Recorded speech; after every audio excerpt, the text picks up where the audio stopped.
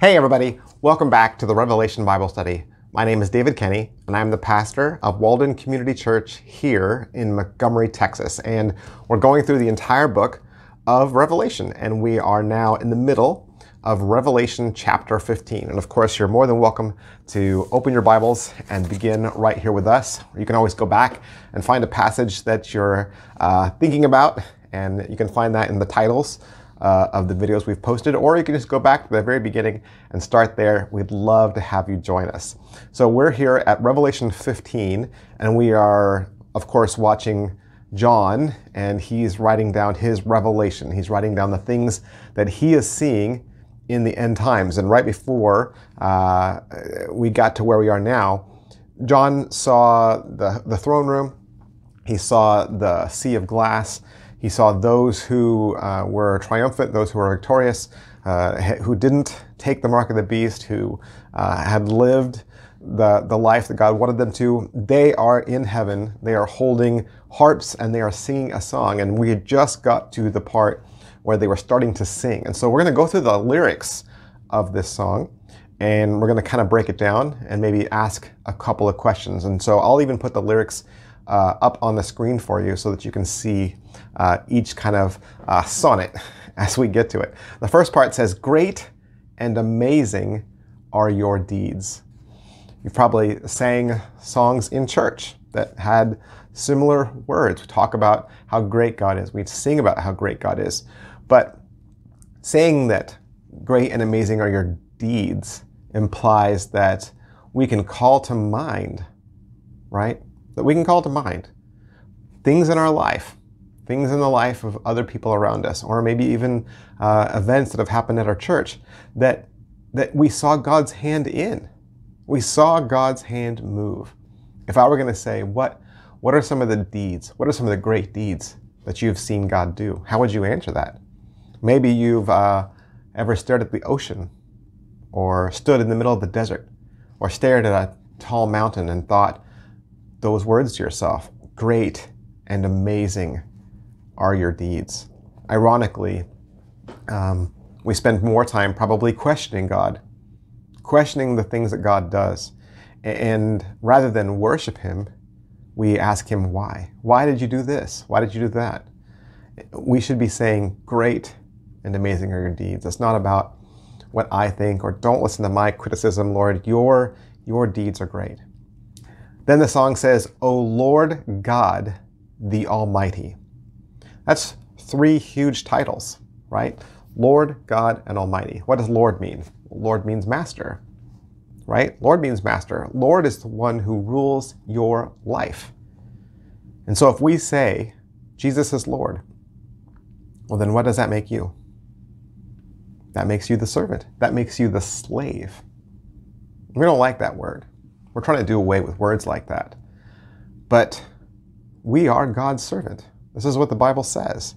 And a real servant, a servant who knows their place, obeys without question. Can we say that? Can we say that of Jesus and of Scripture? That we say that the Bible is God's word, right? And we say Jesus is Lord. Okay. Then do we obey His words? If we are God's servant, then we serve Him without questioning, right? If He is Lord, then we are devoted. We are loyal. When a master says, "Do this," well, then the appropriate response is to obey, and to obey without hesitation. Is that how we are? A Christian is someone who calls Jesus Lord, right? And for God to truly be the Lord of my life, the only correct response is I should obey. I need to stop turning a blind eye to my sin, and I need to obey, even if I don't feel like it, even if I don't want to. I hope that those of you who are watching can truly say that Jesus is Lord, that Jesus is the Lord of your life. The next part says, "Just and true are your ways." Just and true are your ways. Did you ever pray to God and then you give God your opinion? Or you say, "You know, God, I know this is how it went down, and I know this is how life is, but let me just tell you what I think. Let me just tell you how I think it could have gone better. Or let me just tell you how I think it could have gone better for me. Or maybe this is what you should do next time. Is that our place? To tell God how to run my life, or tell God how to run the world? Tell God that he's made a mistake? This passage says, just and true are your ways. Yeah, but what about all the times that life is unfair? Guess what? We're not allowed to say that. We're not allowed to say that. It's his world, right? It's his world, and we are his creation. So whatever God does, because he is Lord, right? Then he makes the rules. This is all his. Would you ever say that God was wrong? Is that what you're saying when you pray those things to God? God, you were wrong. No, I would never say God is wrong. Okay, if God is not wrong, then I'm wrong, right? I'm wrong. We need to be able to say, just and true are your ways. The things that God does are just, and they are true because he is Lord. Then it says, O King of the nations. Some translations even say King of the ages, right? As if to say that God has always been king. For 1,000,000 years before the earth began, God was king. God was king before there were people to worship him. And God will be king 1,000,000 years from now. This is why us reasoning with God, or us telling God how to do things, is ridiculous. You know, if you've ever argued with your kid and your kid says, why? You always say, because I said so, right? And in your head, you're thinking, I've lived life longer than you. I've seen life. I know how life goes. You need to trust me, right? And then we do it to God the same way. We look up and we say, God, why? And God says, look, you're only 80 years old. You don't know how life goes. God says, I'm eternal. I've been around for billions of years. So we should stop trying to tell God how to run the show. That's stupid, right? We are a speck of dust. The Bible says that you are mist. Your life is mist compared to God. Verse 4 says, who will not fear, O Lord, and glorify your name? That's a real question. Who will not fear? In other words, who could look at all of this majesty that we've just read about and not fear God? Who in their right mind could look at the holy God, look at the all-powerful God, the all-knowing God, the God of the nations, the God of the ages, and say, I'm not afraid. Yeah, I'm not afraid.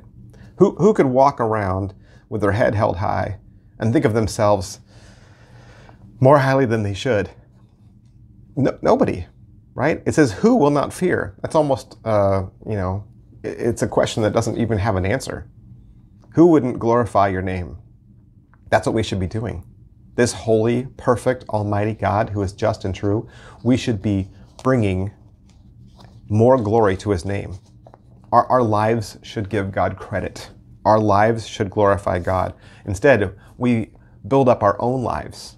We make up our own credibility. We do things to advance our own life, but rather our lives should be spent bringing God more glory. It says, for you alone are holy. You alone, it says. You alone are set apart. You alone are worthy. Nobody else. Nobody else is set apart. Nobody else is special. Just God. All nations will come and worship you, for your righteous acts have been revealed. The Bible says that one day every knee will bow and every tongue confess. But you know what? That will only happen because it's forced to. People will kneel and bow and confess because they're forced to. They will come face to face with a God that their brain can't wrap their head around, and they will fall down in fear because they're forced to. All nations will come and worship you, yes, one day, but they won't have a choice. And right now, before all this happens, you and I and those around us, our family members, our friends, our neighbors, our coworkers, they still have a choice until the end. And it's right here in verse 15. After this I looked, and the sanctuary of the tent of witnesses in heaven was opened, and out of the sanctuary came the 7 angels with the 7 plagues, clothed in pure, bright linen, with golden sashes around their chests. And one of the 4 living creatures gave to the 7 angels 7 golden bowls full of the wrath of God who lives forever and ever. And the sanctuary was filled with smoke from the glory of God and from his power, and no one could enter the sanctuary until the 7 plagues of the 7 angels were finished. I don't know if you got Isaiah vibe from reading that, but that is a mirror of what Isaiah sees in his vision of Isaiah chapter 6. Go read Isaiah chapter 6 and look at how similar they are. In Isaiah 6, God's throne room is revealed. Isaiah says he sees God's, the train of his robe filling the temple, and the throne room fills with smoke, and the creatures begin to worship God. And here we see 7 angels. Now, 7 is the number of perfection in the Bible. 7 is the number of completion. And this is the completion of judgment, the completion of God's wrath. And these angels are wearing robes with sashes. So they have this appearance of being judges, right? And they are given God's final judgments. These are the last judgments to be poured out on the earth.